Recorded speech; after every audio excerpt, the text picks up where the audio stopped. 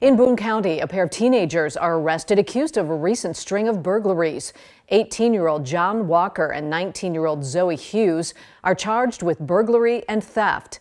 Late last month, Boone County Sheriff's deputies were called to Poplar Grove. Several car burglaries had been reported over 2 days. One car was stolen.